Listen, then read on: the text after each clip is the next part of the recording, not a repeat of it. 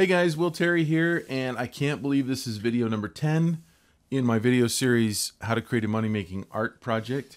And if you've been following me on this video journey, I am working on a children's book that I am self-publishing this time. I'm not working through my the big publishers that I've worked with in the past. I am doing this one on my own, and I'm trying to see if I can make more money on my own than I do with getting money from my publishers. I will, in this video series, not today, but I will reveal how much money I usually get for a contract. So stay tuned. And as I sell these books, I will share, in my last video, I shared the costs of the books. In future videos, I'm going to share how much I'm making, and I'll update those sales figures. I'll also talk about the sales that I'm going to be getting on Amazon. Every part of this journey I'm going to be sharing with you. So with that, today I want to talk about the style that you choose to work in, and some of the considerations there. I'm going to talk about my book. I'm going to show some more art from my book, and today I can actually reveal the name of the book because I do actually have it uploaded to Amazon, although I don't even know if I have any sales yet because it just barely got uploaded. And the reason I didn't want to share the title is, quite frankly, I didn't want someone to somehow upload something with that name to Amazon and block me with my own title. So now that that's been safely uploaded, I don't have the digital version up there yet. Still working on some of the kinks, working out some of the kinks there, and we'll be making a separate video on uploading to Amazon in the future. So I will be sharing that.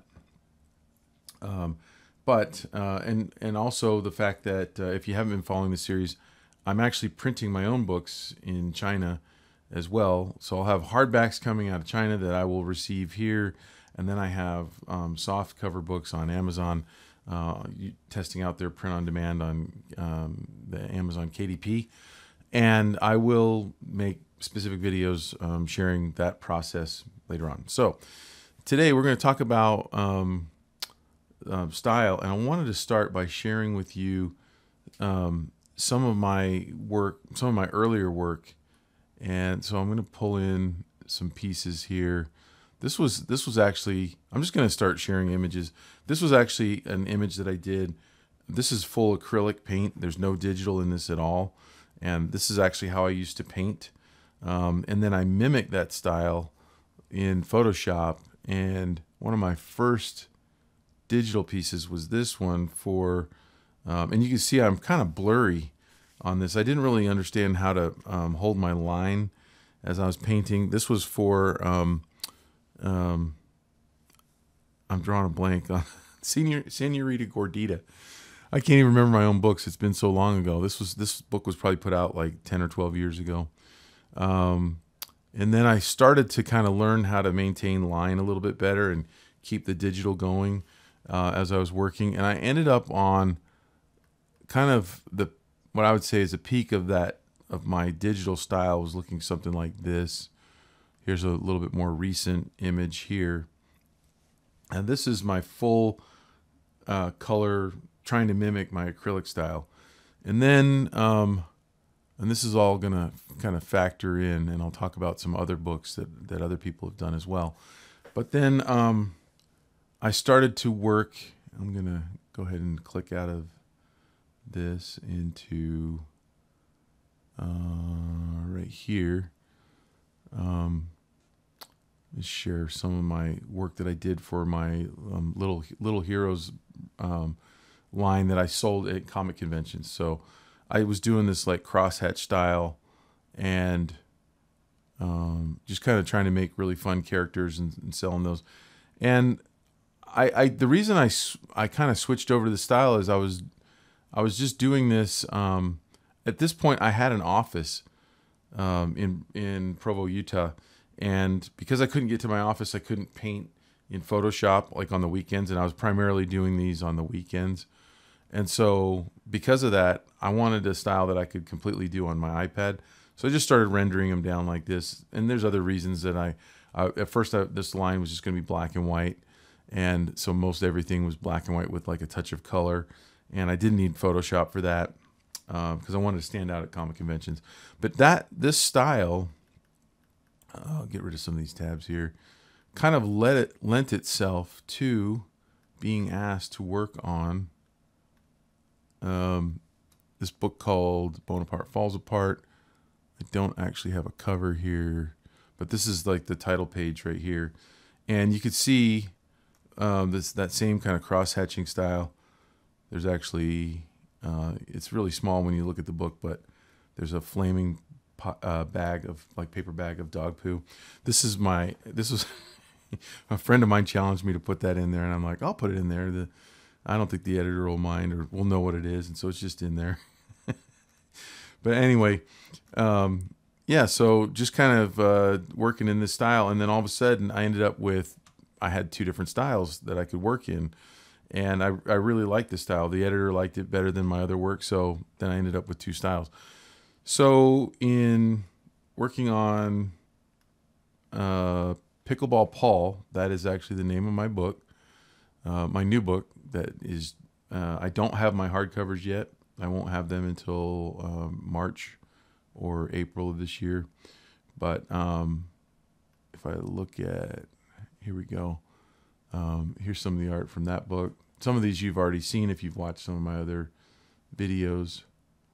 And the same kind of style. So I chose this to work in for Pickleball Paul for 2 reasons. One, I feel like this style is more current. I really trust the editor that, actually she was a creative director that chose me for Bonaparte Falls Apart.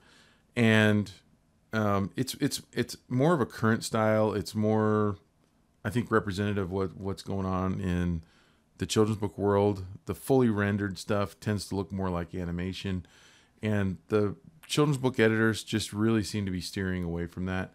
So the fact that I'm self-publishing this book, I really wanted it to feel like it fit in with what was currently being done in the children's book space right now.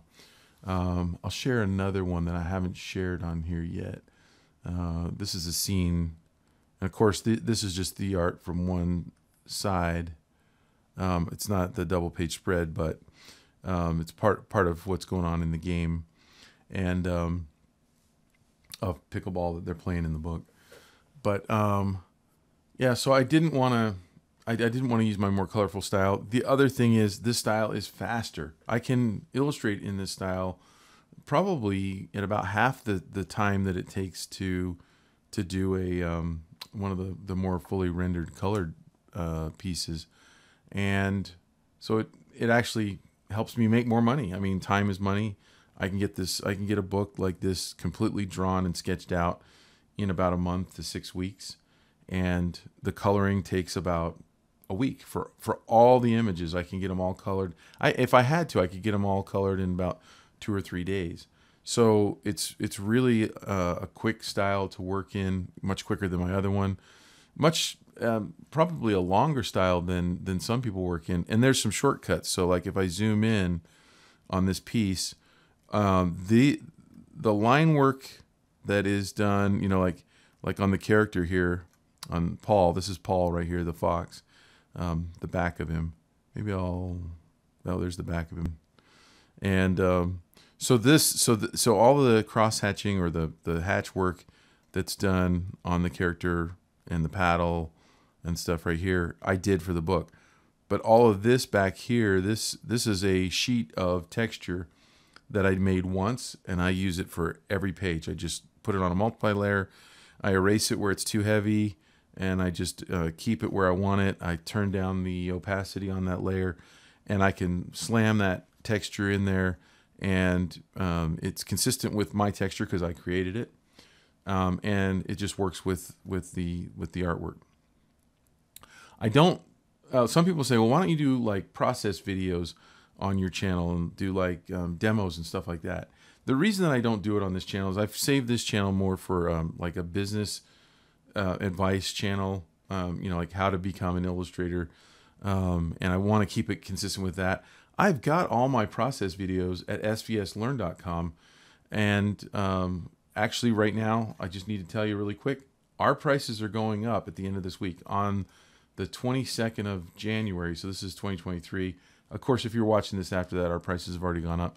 But we have about a week before our prices go up, and you can lock in the subscription rate today and keep that grandfathered in as long as you have your subscription. So a lot of people are jumping in right now to lock in the lower rate. So anyway, that's why I don't do process videos on my channels. I've got all my classes at SVS Learn. So if you want to see how I'm creating this style and the other style, I have classes there that cover that.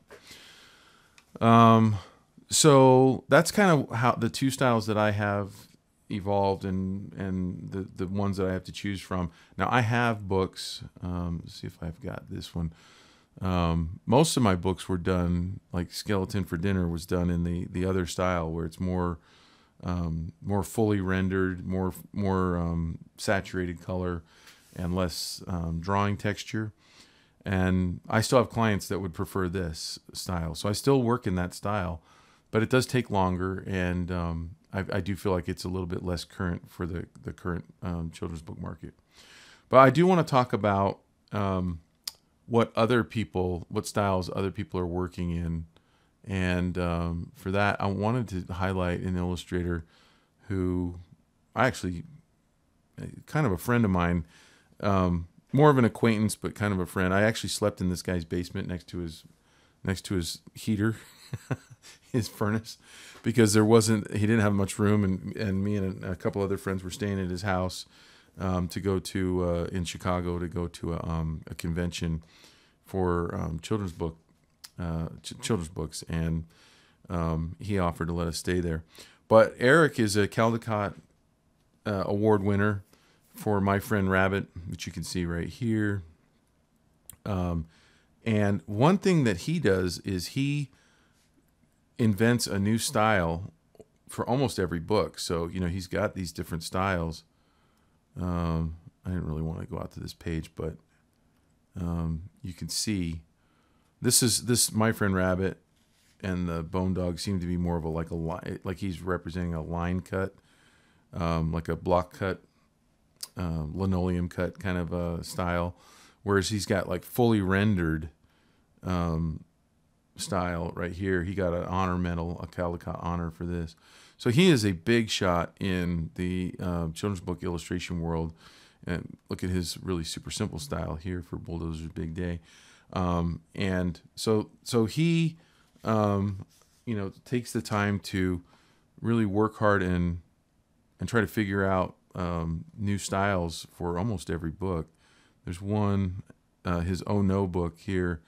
That's when we were staying at his house when he was trying to figure out how he's going to illustrate in this style, and it's totally different from the line work is totally different from the other ones. So what he's trying to do, I think, is he's trying to match the style to the feel of the book, right? So if you have a book that's more conventional, my pickleball book is more conventional. I'm not going to do a style that's really wacky and way out there, and but it is me. It fits me. It's kind of what comes out, what I naturally like to do. Eric is able to, I think, be influenced and look at a lot of different artwork and go, if I could invent a style that's maybe a mixture of this, that, and the other, I could put it together and it would fit the book, fit the manuscript better. His wife is also Candace Fleming, so he illustrates his wife's books. They get to work together, and they probably collaborate on that to some extent. If I was doing more of a fantasy book or something that's completely off, wacky, I would probably want a style that is more reflective of that. If you're doing nonfiction, you probably want something that's a little bit more grounded and standard. And it's hard to put words to some of these styles, but if I look at, I just did a Google search for popular children's books, and you can see some old ones here and some new ones, some ones that you might have grown up with. I know there's some here that I grew up with, some that I read to my kids. But there's some styles that I believe would be totally inappropriate for certain books, okay? And then I think that there are many different styles that could work for a book. So you sometimes if you go to an SCBWI conference, you will hear editors saying, well, we had to find the perfect illustrator for this manuscript. Well, I think that sometimes can be true. I think sometimes you do find the perfect illustrator, and you can't imagine it any other way. However, we don't also have the alternate reality to see what would have happened if a specific manuscript had been illustrated by a different illustrator. I do know that editors often make a list of illustrators who have very different styles for a particular manuscript that they have bought and are going to publish. So they buy the manuscript, it's on their, they put it on their schedule of when they want to publish it, and then they go and look for an illustrator, and they have their number 1 pick, number 2, number 3, number 4, number 5, and hopefully, and sometimes they can't get any of those guys or gals because they're busy, and they get turned down by all of them. So then they have to go to the number 6, 7, 8, who knows how many they go to. If the book is a success, does it mean that the previous ones would have been a mistake? I don't think so. I tend to think that a lot of books could have come and done really well with different styles. However, like I said, I think that some probably are the perfect fit. Sometimes you can see videos from videos on YouTube that they'll say, well, check out the actors that were offered this role first, and you see the list of actors and you can't possibly imagine it being done any different, because my theory is because the book the movie did so well that it became, like a standard icon in the movie industry. And of course, anything else at that point is going to feel foreign, but it doesn't mean that another actor couldn't have also owned the role. Sometimes we can't possibly picture someone else doing it. Other times, I think we don't hear about the movies that kind of flopped and who also was offered the roles and been able to go, oh yeah, it would have been better with that actor, so take it for what it's worth. There is a book that is showing on the screen right now that I think, I'm not going to point to it, but I think the franchise did extremely well. The author and illustrator have probably made millions of dollars off of this book series over the course of the books. In fact, I know they have. And I can definitely picture this book series being illustrated by a number of other illustrators and having it be very successful or as successful. I do not think that the illustrations made the book series. I think the writing made the book series. It was such a creative idea, and it was going to do well with or without the particular illustrator that was chosen. So it's an interesting topic to talk about, style, because it is so subjective. Some editors, I feel, put more emphasis on it than it needs to have. But again, that's part of their job description. So why would they say, yeah, my job's not that important? Of course they're going to say their job's important, right? They get to pick the illustrator. So it's kind of a fascinating discussion. But what I would say for those of you who are trying to think of what illustration style you should work in, it has to be something that you love doing first and foremost. If you're, I don't know how Eric does it, quite frankly, to invent a new style. It works for him, and that's part of probably why he gets up in the morning, is he loves to experiment and to try different styles. I'm not that way.